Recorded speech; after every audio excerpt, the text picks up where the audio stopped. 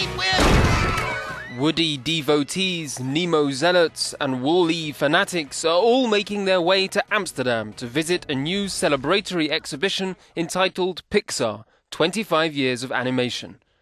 With more than 500 original pieces from the archives of Pixar Animation Studios in California, it looks to reveal the stories behind the stories.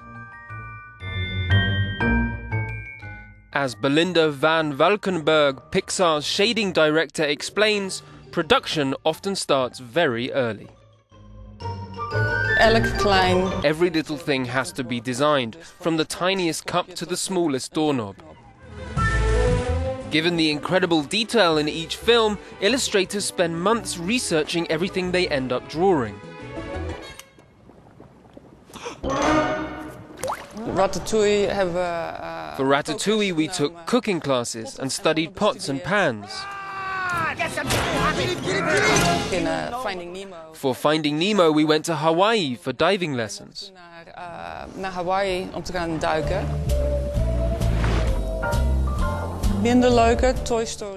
Toy Story 3 was less fun. We stood in the middle of a garbage dump at night, it was windy, dirt got in our teeth.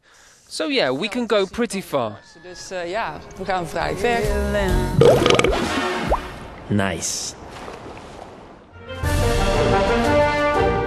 The exhibition reveals where the initial ideas for Pixar's animated classics came from and includes original models, unique animation installations, storyboards, sketches, and clay figures.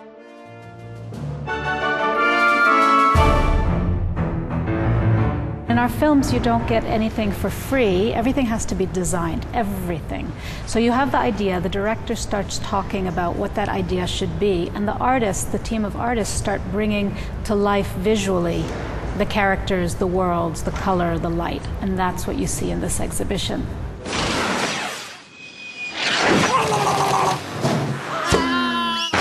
It's the American spy! Hang on! It's now or never!